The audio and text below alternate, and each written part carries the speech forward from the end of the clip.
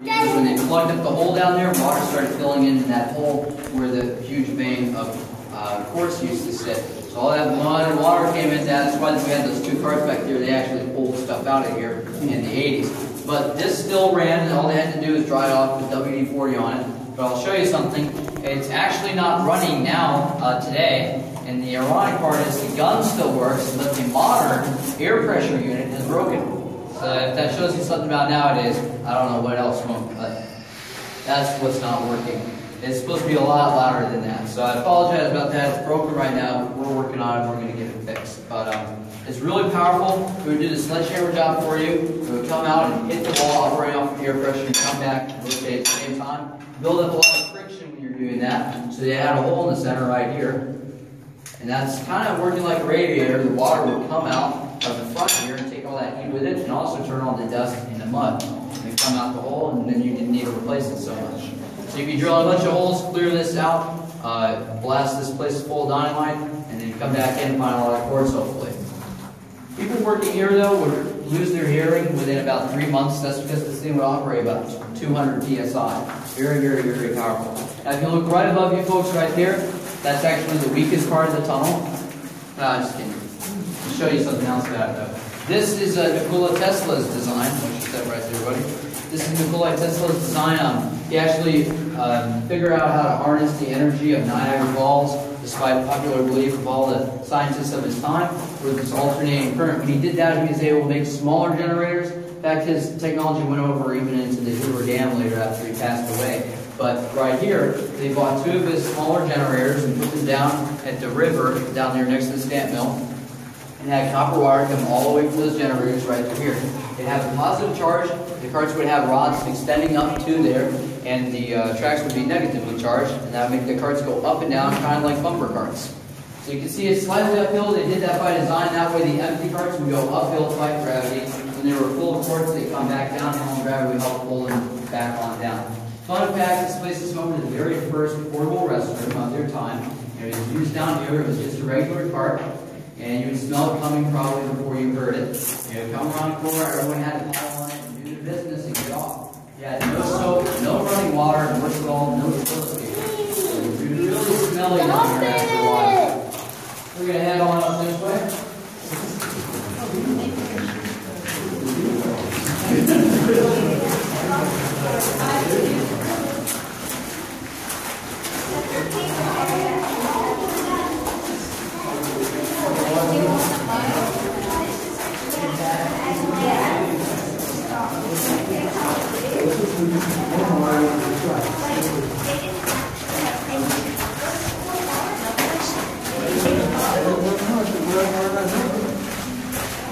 So Brian, they do have power.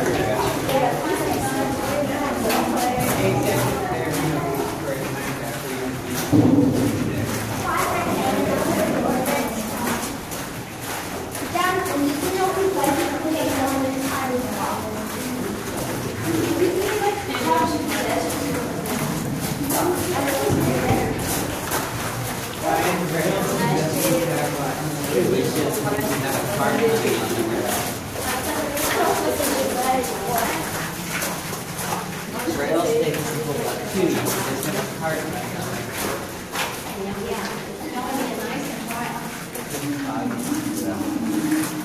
Do you guys like yelling? No. Yes. No. No. Hey, stop it. No. Okay, well, you know, kids your age were actually paid to yell back then. When you were about 7 to 12 years of age, you would be down here working, and your job was to yell, "Fire in the hole," don't do it. You'd yell, "Fire in the hole," really loud and warn everyone the dynamite was about to go off. And the reason you have kids working down here is because you have a lot of wires dangling. And if you had an adult running up and down these tunnels, he could very well run into one of those. And you can imagine all the juice going through to power the entire mine.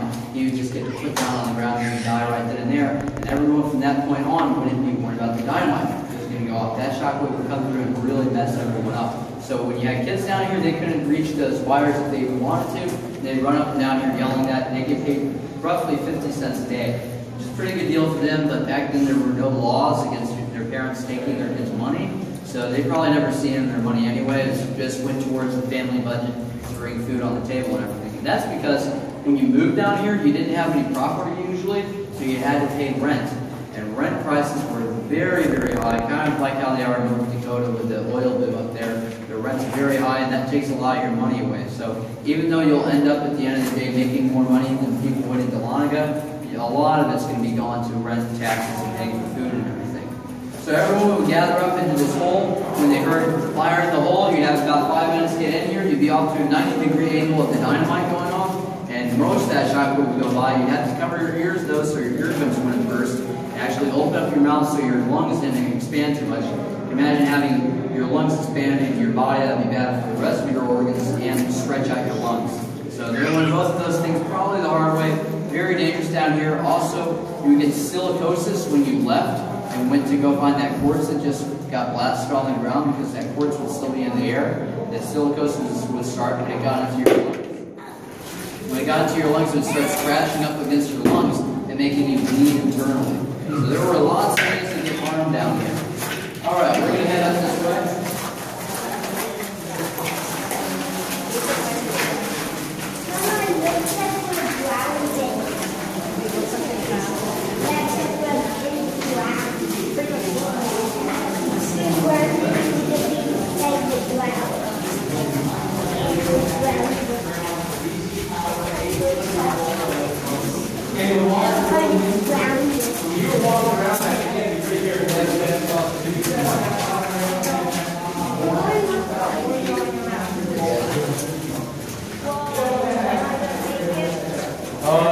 Right here, you got stalagmites along the bottom, and stalactites along the side of the wall. They're the white rock. Who remember which ones are which? Stalagmites are growing up, so they might make it to the top, and stalactites will cling tightly to the side of the wall.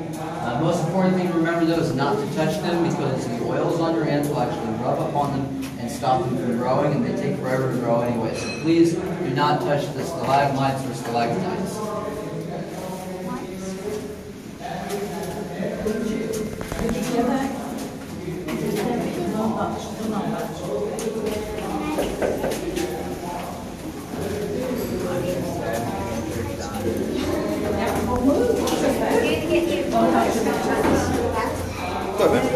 Thank you.